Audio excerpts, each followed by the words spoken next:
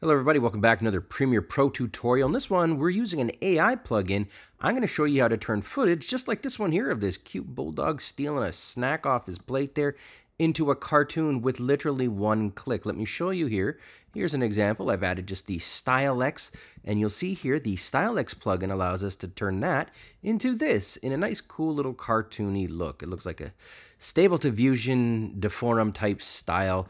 Off, on. Okay, so the first step here is a simple one. You need to go to this website. So I'm going to put a link in the description below, but it's aescripts.com/StyleX. Again, links in the description below. Notice here you can just buy it if you're sure you want it. But more importantly, I recommend giving it the old quick try. So click on try and it will download it.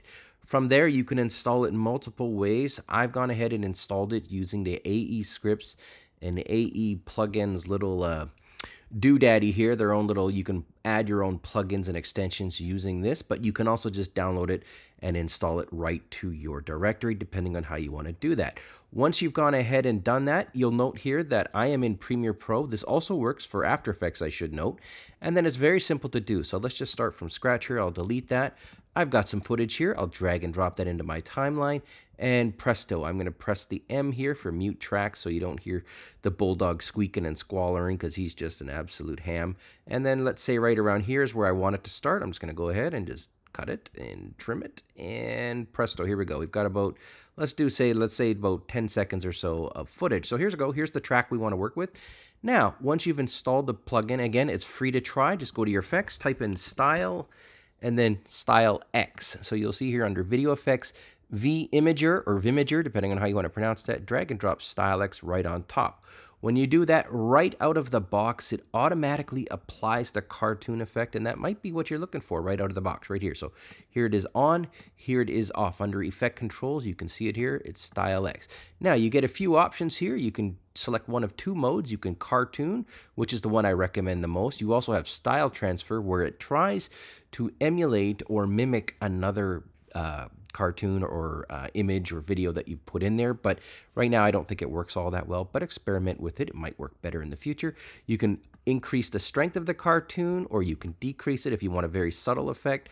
For this one here, I find working around here, and the only reason I'm going to go with about 40 because I want to be able to see the eyes. And let's see here, can I see the puppy dog's eyes? Yeah, there we go. So those are pretty good, but again, you can decrease it, or increase it as you see fit. And a couple other things here, you can style the scale. Let's go back to 40 here. You can do some scale styling. So if you wanted to do that, it looks quite blurred, but again, you can use this. It's kind of like sharpening and blurring it. However, it's not overly useful in my opinion. You can increase, decrease contrast, increase the chroma blend. So if you kind of want a little bit of a different look, something like that. And then bang, it's great. The other thing I should note here is you can kind of use other effects on top of this. So let's say you've got it like this, and this looks pretty good, let's say, but I want a little bit more contrast. You can always just go up here and go to your effects panel here and then just type in something like brightness and contrast and drag and drop that onto the track. Now I'm going to move the brightness and contrast effect above Style X, and then look at this. I can go ahead and maybe, increase the contrast a little bit, something more like that, so I can see a little bit more of the face and the eye. And then I want to mess with the brightness. Maybe I'll turn the brightness down a little bit so I can see more of the bulldog. And I mean, just go nuts. You can add in all the effects on top of it. It works like magic. One click, Premiere Pro, video to cartoon. Thanks for watching.